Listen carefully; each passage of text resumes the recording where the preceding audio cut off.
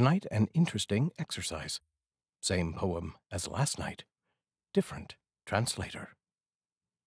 Letter from the Summer House by Oksana Zabuzhko.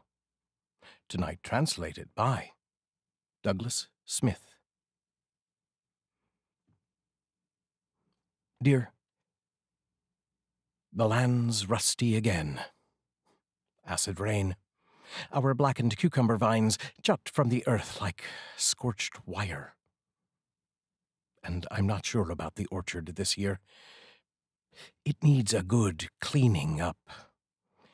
But I'm scared of those trees. When I walk among them, it feels like I'm going to step on some carcass rotting in the tall grass. Something crawling with worms, something smiling sickly in the hot sun. And I get nervous over the sounds. The day before yesterday, in the thicket, meowing. The monotonous creaking of a tree, the suppressed cackling of geese, all constantly straining for the same note. Do you remember the dry elm, the one lightning turned into a giant charred bone last summer? Sometimes I think it lords over the whole garden, infecting everything with rabid madness.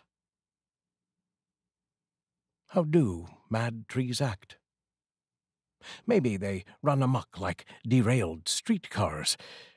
Anyway, I keep an axe by the bed, just in case. At least the butterflies are mating. We'll have caterpillars soon. Oh, yes. The neighbor's daughter gave birth. A boy, a bit overdue.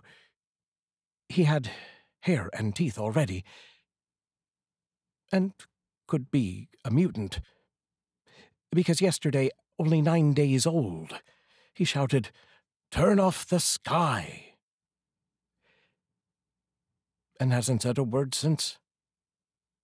Otherwise, he's a healthy baby.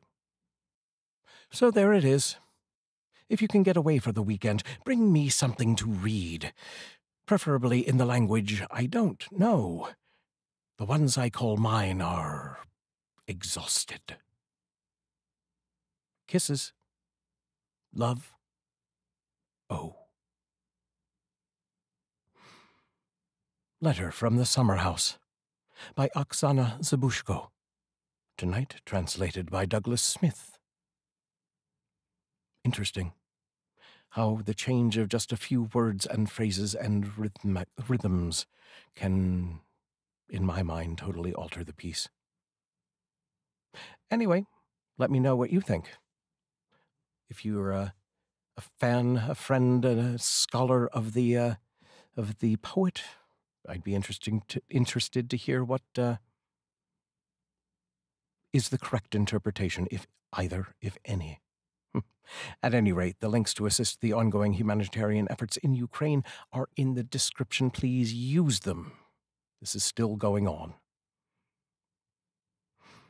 Be safe. I'll see you tomorrow.